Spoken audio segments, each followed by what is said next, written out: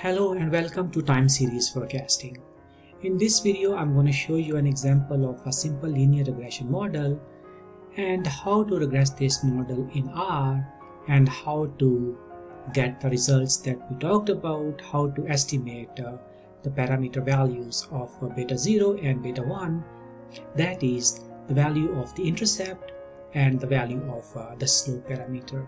So let's go ahead and look at this data set. The data is called US change, and this data contains 5 variables. We can apply this summary command to look at these 5 variables, and all these 5 variables represent change in all of these variables.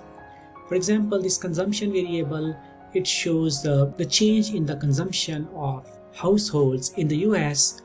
Income shows the change in income in the US. Similarly, all these variables, production, savings, and unemployment, they show changes in all of these variables. So we may be interested in the relationship between consumption and income. So let's go ahead and extract these two columns and then autoplot these two columns. So looking at these two variables, income and consumption, it seems like both of these variables are moving together. That is, we can theorize that as income changes, so does consumption. For example, if your income goes up, you will probably spend more money and hence your consumption will go up. And similarly, when your income goes down, you will probably spend less money and your consumption will go down. And this is exactly what we are seeing in this graph. Both of these two variables are moving together.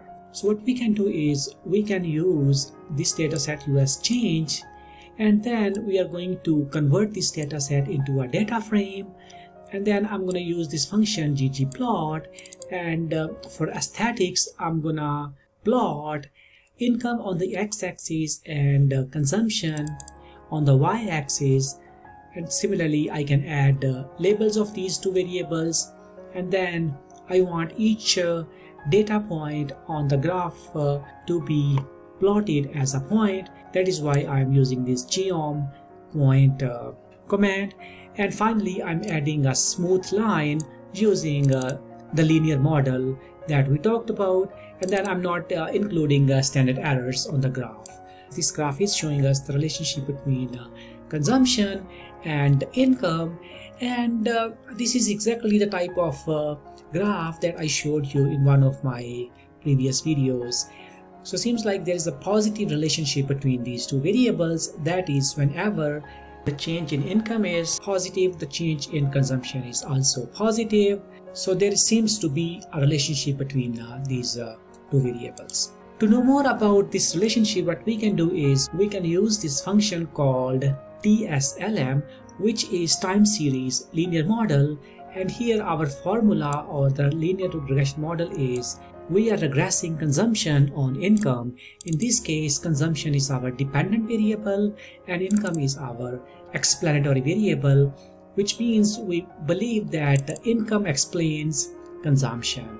And then the next command is we are going to pass our data, which in this case is US change, because both of these two variables are contained in this data set.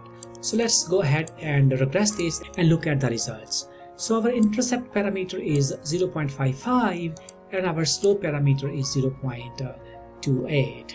So this slope coefficient shows that a 1 unit increase in income results on average in 0.28 unit change in consumption.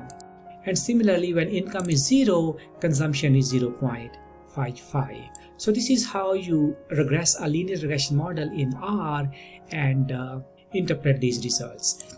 Next, we're going to talk about a multiple linear regression model, and we are going to spend a considerable amount of time talking about how to interpret these coefficient values. But essentially, the idea here is we can use this function time series linear model, and we pass our linear regression model with the dependent variable and independent variable in it, and we can estimate the intercept and the slope parameters. So essentially, under the hood, the same algorithm is going on here as I showed you in one of my previous videos about the principle of least squares. That is, this method is decreasing the average distance between all of these points and the line that is being drawn using the OLS. Alright, I'll see you in the next video. Bye bye.